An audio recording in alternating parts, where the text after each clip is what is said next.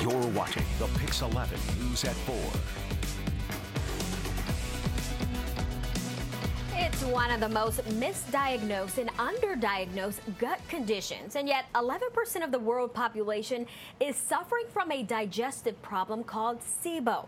Thank you for staying with us. I'm Erin LeBeau. And I'm Shirley Chan, in for Tamsin this evening. Well, SIBO is an acronym, and it stands for small intestinal bacterial overgrowth. Even when diagnosed, it can leave people suffering on a very restrictive diet, sometimes without any results. Yeah, but two Cedar Sinai Gastroenterologists have developed a new eating plan that can be maintained long term. So first of all, thank you for joining us.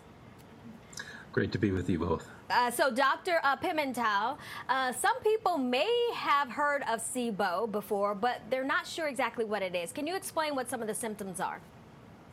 So SIBO is basically an accumulation of too much bacteria in your small intestine, and the symptoms are usually abdominal discomfort, bloating, especially after eating, and then you can have diarrhea, or sometimes patients have constipation, and that really is what they struggle with. But they really go back and forth. They could have diarrhea one day, constipation the next, but it's really challenging. Interesting. All right, and Dr. Rezaie, what causes SIBO, and how can someone find out that they have it, and are there even any tests for it? There are multiple causes for it. For example, when you get food poisoning, that can lead to abnormality of the movement of your gut, and that does not allow for your small bowel to toilet and get rid of all the bacteria, so the bacteria accumulates. There are a couple of tests for it. The way that we non-invasively diagnose it is through breath testing, because bacteria produce gases in our small bowel that we do not produce, for example, hydrogen and methane, and we can detect it in our breath. And based on how much are those levels, we can say whether there's excessive amount of bacteria in your small bowel, whether you have SIBO or not. The other way around it is to do endoscopy under anesthesia and aspirate the juice in the small bowel and test it via culturing to see what type of bacteria is overgrowing in the small bowel, and then tailor the treatment based on that. Interesting. So, Dr. Pimentel, are there any treatment options available for this? Well, one of the primary treatment options depends on the type of SIBO you have. We have now 3 types. One is the hydrogen type, the other is the methane type, and the third is a hydrogen sulfide, a new third gas. But generally, the starting point is antibiotics, and a specific non-absorbed antibiotics that are very, very effective. And then you get the patient to a better place, and then we could talk about how to maintain, and that's really with diet. And now together, you actually have developed a new kind of eating plan. Dr. Rezaie, what makes this one different and what makes it work? As you said, it's a plan. It's not about you just don't eat something and you can eat this thing. So it's about how the physiology of the gut works. And based on that, we devised meal spacing that allows your small bowel to be able to toilet itself and keep the bacteria in check. And also certain foods that make the environment for the bacteria more favorable, and they grow more. So we tell them patients to avoid that. Having said that, we try to be as less restrictive as we can, because putting patients on very restrictive diets are shown to be causing a lot of problems and long-term issues. So that's why we devised this plan to help patients to have a normal social, professional life without restricting their diet to a point that they can't do anything. Okay, so Dr. Pimentel, tell us a little bit about the different foods that are allowed in this eating plan, the LFE plan?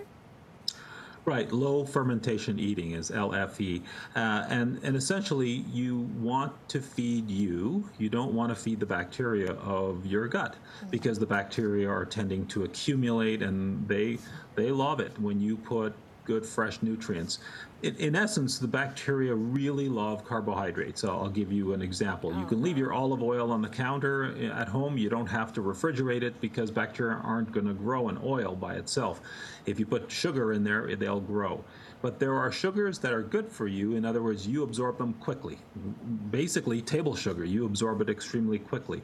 But the sugars, for example, in beans or fiber, I know everybody's eating fiber, but if you eat fiber in bacterial overgrowth, you're feeding the bacteria because it's a non-absorbed fiber. So beans and fiber are the real big ones. Broccoli and other legumes would also be a challenge. I've seen so many times going on an airplane, you've got soda, you've got lentils, and you've got hummus, dip, and this is all bad stuff for the SIBO patient because they're going to ferment it and they're going to get a lot more gas and symptoms. So we try to restrict those as much as possible. Wow. Yeah, what's interesting is that some of the foods on that list, are they're actually good for you. you. Yeah, so it's pretty interesting. Now, Dr. Rezaie, who would be a good candidate for this plan, and can you just dive right in and start it? No, so I think you should do this with the help of a healthcare professional after you have proper diagnosis. And based on that, because as Dr. Pimentel was saying, there are different types of bacterial overgrowth. You need to know which type you have, and there are different treatment options for it.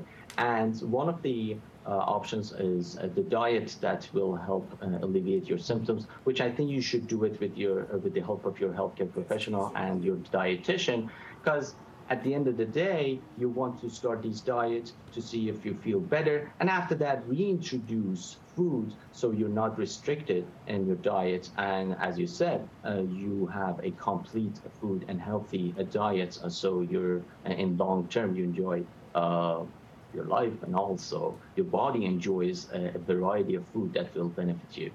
Okay, so doctors, before we let you go, where can people go to get more information about this condition and also your LFE plan, eating plan? Either one of you. So we actually wrote a book called The Microbiome Connection. That's one really good way. Or Good Life, goodlfe.com is a good source. Dr. Rezaie, you agree? Yeah, I agree. I think that's one of the reasons that we wrote this book, to increase awareness about this disease, and people can seek help and feel better. Okay. Doctors Pimentel and Rezaie, thank you so much. Very, very interesting discussion topic on something I actually didn't know anything about. Have a great day. Thank you.